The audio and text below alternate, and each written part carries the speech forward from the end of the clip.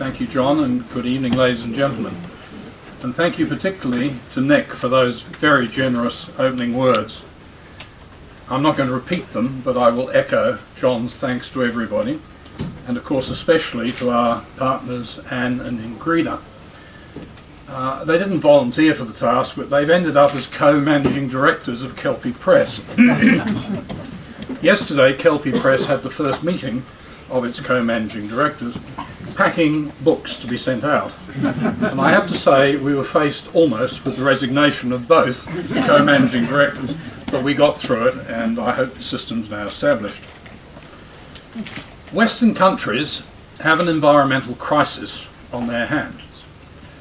In Australia, you think, oh, well, yeah, that's the Great Barrier Reef. No, it's not the Great Barrier Reef.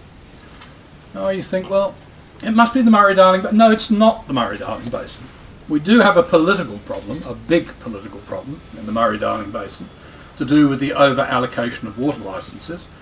We also do have some significant environmental impacts, but nothing on the level that the hyperbole in the press would lead us to believe. Well, then it must be the global warming crisis. Well, of course it isn't.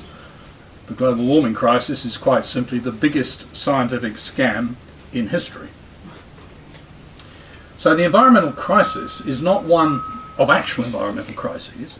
It's one of the perception amongst the average citizenry, both of Australia and other Western nations, that there is this environmental crisis. And that is leading to all sorts of political I can't think of the word, degradations, for want of a better word. Those creating this crisis do four things.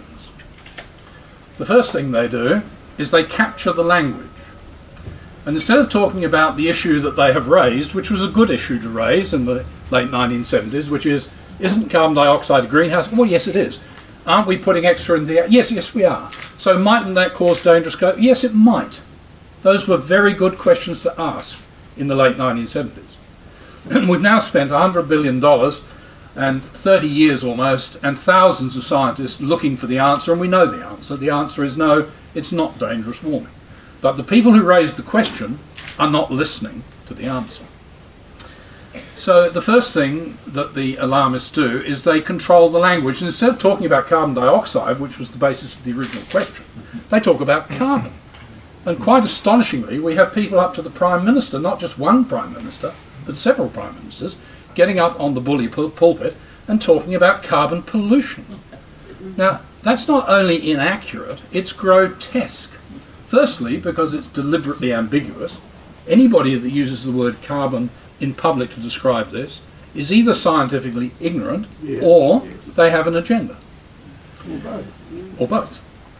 So, the control of the language, you don't talk about Melbourne's water supply in terms of hydrogen. Or do you? You don't, and to talk about the carbon dioxide possible problem in terms of carbon is simply an abuse of logic, an abuse of language, and an abuse of science. So that's the first tactic, it's capture the language. Because if we talk incessantly about carbon pollution, the public will envisage little particles of soot dancing around in the air. And diamonds, that's absolutely intentional. It's only well-heeled members of the Melbourne aristocracy that can worry about carbon in diamonds. The second thing they do, having controlled the language, is they control education. And starting in the late 70s, motoring into the 80s and accelerating into the 90s, no Australian child now receives an education in environmental matters. They receive an indoctrination and a propagandisation, and that is a severe concern.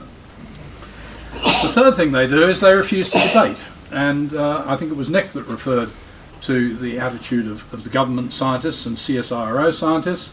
They, as a point of principle, not just in Australia but worldwide, scientists associated with the United Nations group, the Intergovernmental Panel on Climate Change, will not appear on a public platform to discuss climate change with scientists of equal stature who are independent scientists.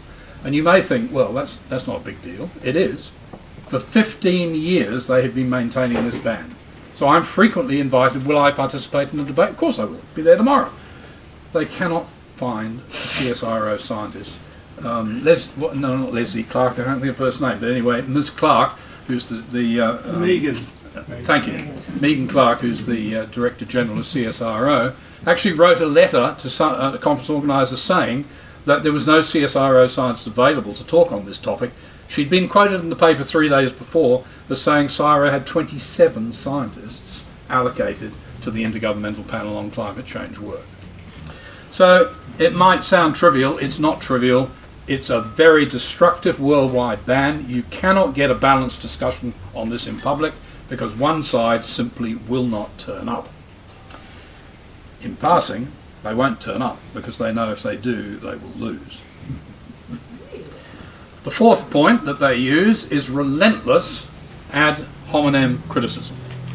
And the level of language is such that you and I would blanch at it, but if you're involved in this game, and all my co-authors know this, and many of the rest of you know it, you just have to shrug your shoulders and put up with this tirade of public abuse. So there's the control of language, the control of education, the refusal to debate, and the relentless ad hom criticism.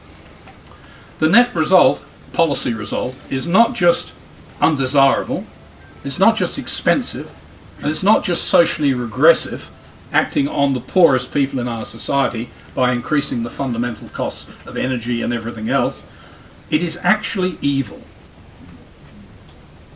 The definition of insane is out of the rational mind. It is also insane. There is no scientific substantive evidence that dangerous global warming is happening or will happen. We wrote our book to combat this evil.